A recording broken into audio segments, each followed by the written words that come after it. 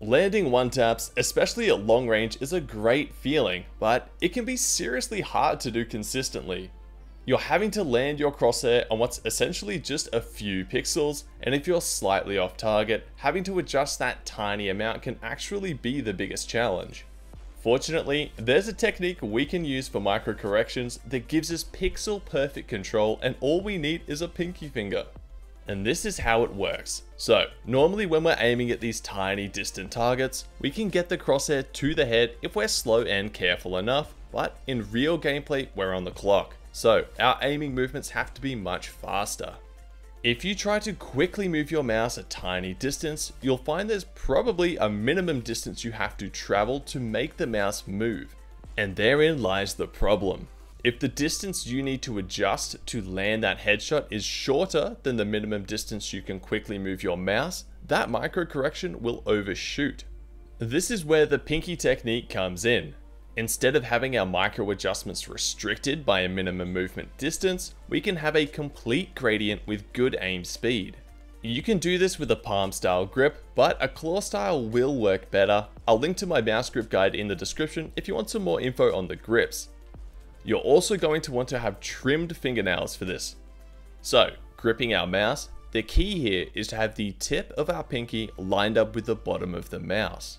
When you need increased precision, you push your pinky into the mouse and down into the mouse pad at about a 20-degree angle.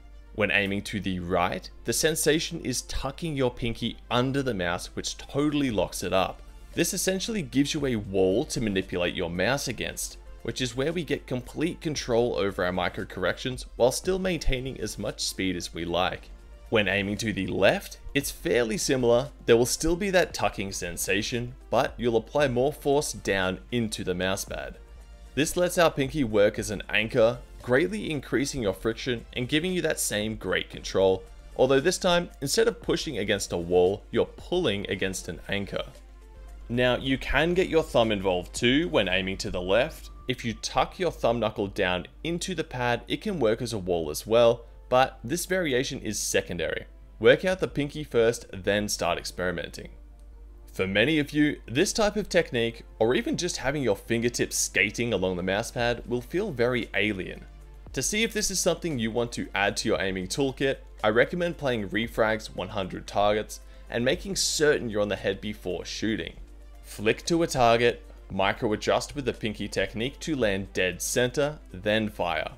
Slowly increase your speed until the pinky starts to feel like the natural response to micro correcting. Once you get comfortable, jump into Refrag's crossfire and only go for one tap headshots. This really puts the pressure on. If you miss, you're probably dead. So don't expect to progress far or beat your high score.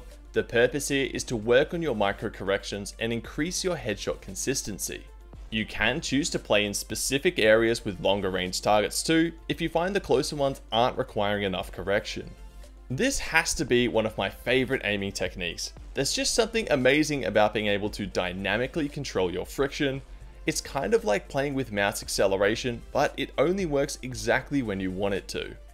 Knowing when you should take the time to micro correct is just as important as being able to do it well. So be sure to check out our flickshot guide in this video here to ensure you use the right techniques at the right time for maximum potency.